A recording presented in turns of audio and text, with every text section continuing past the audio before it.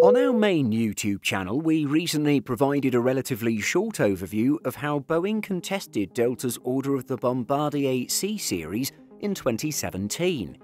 This video will provide a more detailed account of what happened, as well as debate whether or not Boeing had good reason to be worried about the CSeries, which is now the Airbus A220. On April 28, 2016, Canadian plane maker Bombardier would land a significant order from Delta Airlines for its new CSeries aircraft. The deal was critical for Bombardier and its newest aircraft program, which was hoping to make inroads in the US market. A year later, however, Boeing would file a complaint against the deal, leading to chaos and turmoil for Bombardier and start a chain reaction that would eventually lead to the program becoming the Airbus A220. As is relatively common knowledge in the aviation world now, the Airbus A220 was previously known as the Bombardier CSeries.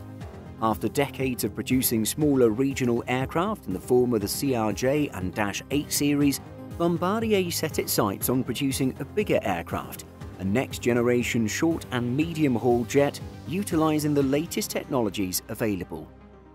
Despite the rewards of lower operating costs and higher efficiencies, there are many risks in producing an aircraft with a clean sheet design. Doing so requires financial investments, including massive amounts of research and development, while setting up new supply chains and production processes. Even if the aircraft is a clear game changer, airlines may be hesitant to adopt a brand new type into their fleets, one that has not withstood the test of time and thousands of service hours. It doesn't stop there, as airlines must also invest in training flight crews and maintenance personnel on this brand new type. With all of the potential risks and required investments, Bombardier had stepped out of its comfort zone in developing its C-Series jet.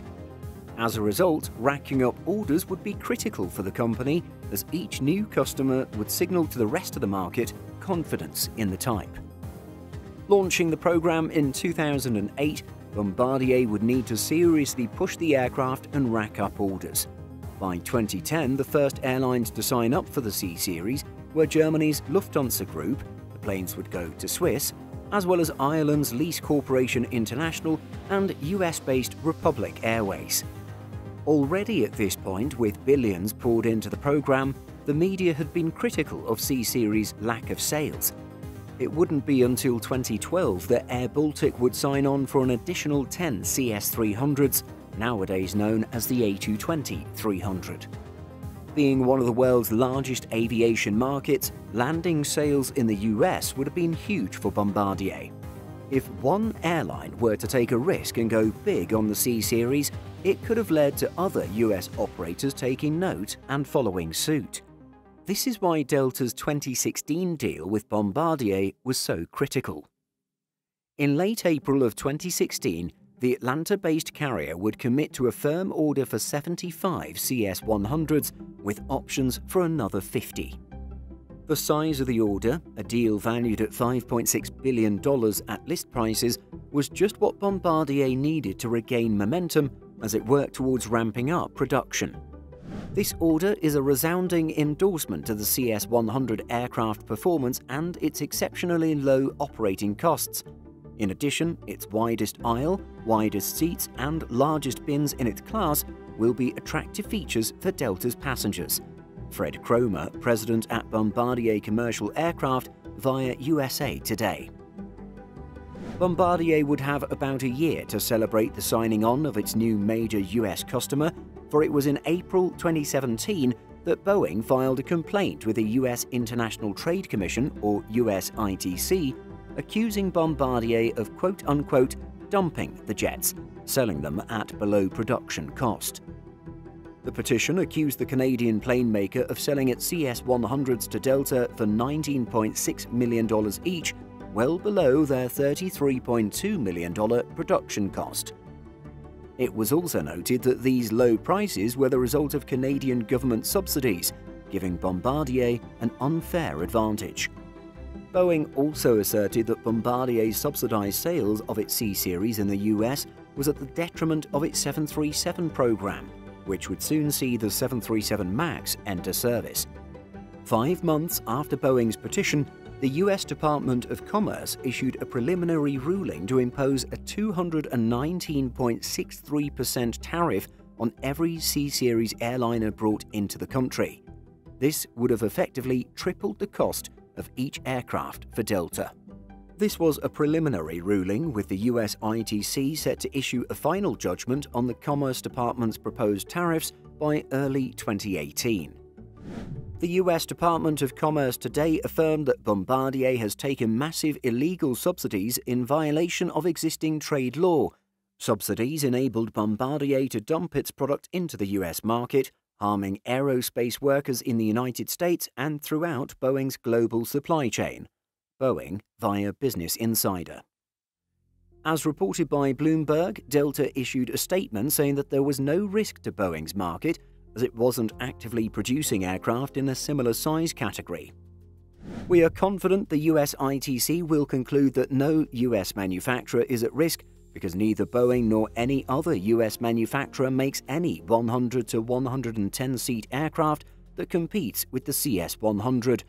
Boeing has no American-made product to offer because it cancelled production of its only aircraft in this size range, the 717, more than 10 years ago. According to the US carrier, Boeing's only proposed alternative to the CS-100 at the time was to offer Delta a batch of second-hand Brazilian Embraer E190 regional jets. The proposed tariffs drew attention at the highest levels of government.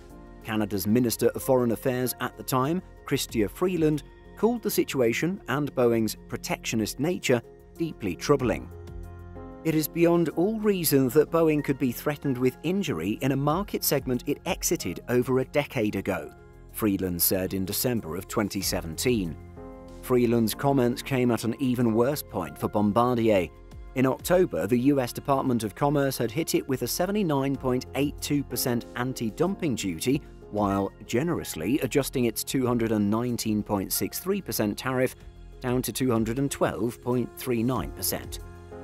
Despite legal challenges launched, the Financial Post reported that the United States Department of Commerce would uphold the earlier decision and hit Bombardier with a total 292.31% tariff.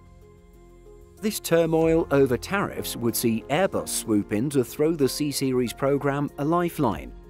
With the European firm already having a production facility in Mobile, Alabama, the jets meant for Delta would be manufactured within the US, thus avoiding the hefty tariffs proposed. With the cards seemingly stacked against Bombardier, it looked like the Delta deal was in real jeopardy. However, January 2018 would see a huge twist, with the US ITC ruling that, quote, 100 to 150-seat large civil aircraft from Canada do not injure US industry. This ruling would see the 292% tariffs overturned.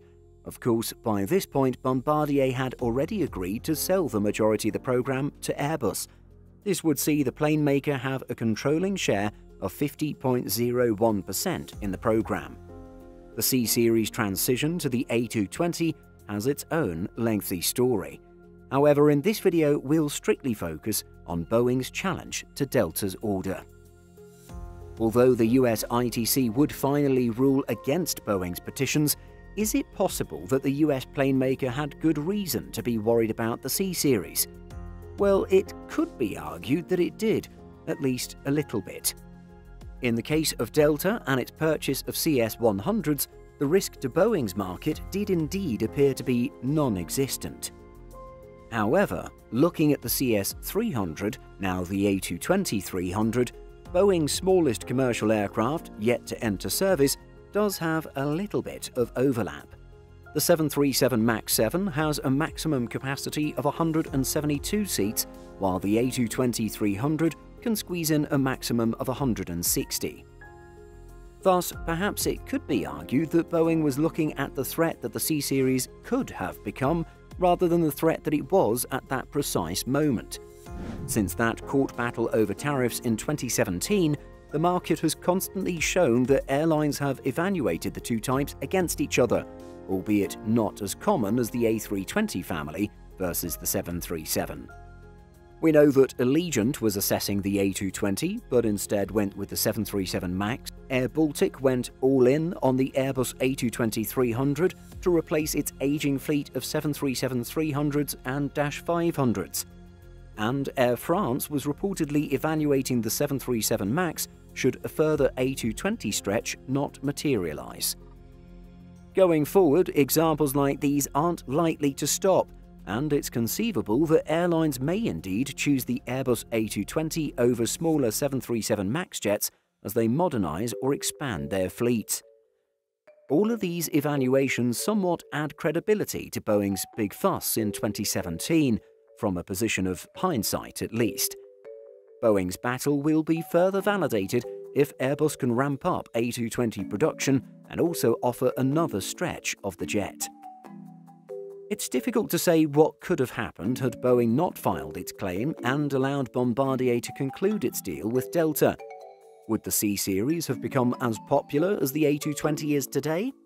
We know that Airbus and its huge cache of resources have brought a lot to the table in terms of service and support, as well as the ability to ramp up production. All of this has been a significant boost to the program's credibility.